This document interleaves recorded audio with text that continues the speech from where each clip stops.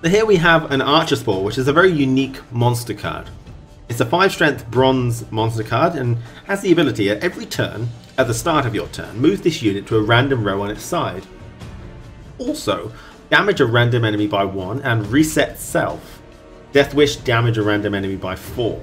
So we know Death Wish can be activated, you know, before it actually dies in monsters, so you can actually damage a random enemy by 4 several times using its Death Wish. But it's a very unusual card because monster doesn't really have too much movement. In fact, they have no synergy with movement. But think of this as a monster version of the Reinforced Trebuchet.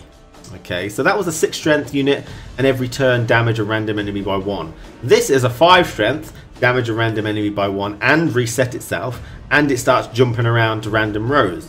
Now what is the benefit of jumping to random rows? There doesn't seem to be one. Now it can jump out of weather, but even if it stays in weather it will reset itself, so that doesn't really make much of a difference. And it also does 4 damage when it dies. Now it does have the benefit of, if there's a resilient unit on the board, it could damage that unit.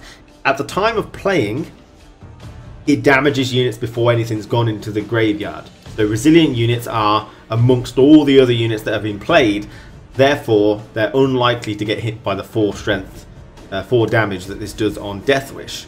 Now I'm hoping this will get changed, so this will do damage to guaranteed resilient units when it dies at the end of a round, but for now, you know, it's got the chance to hit a resilient unit when it dies, or you can trigger Death Wish a little early in some other ways. There are some good combo pieces with Death Wish cards now, but this is I think quite a strong version of the Reinforced Trebuchet, which is actually hard to kill. Now 5 strength is doable, definitely doable. It's difficult, not much does 5 strength. You know, Alzor's Thunder and a couple of golds, maybe a couple of silvers can do 5 strength, but you know, if weather and any other little hits and it will just reset itself. Now if you can boost it via base strength, or you know, strengthen it via base strength, then it actually becomes a lot more harder to kill. I mean, if you do 1 mushroom so it goes up to 8, even an Alzor's Thunder won't kill it.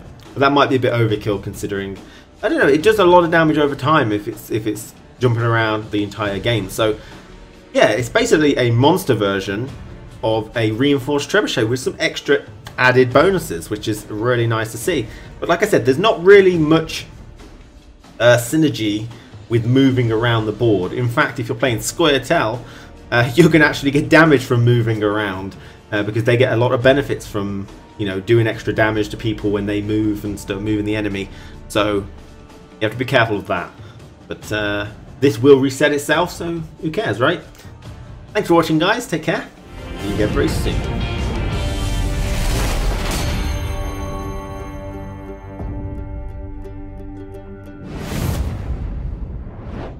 Pam, param, pam, pam, param.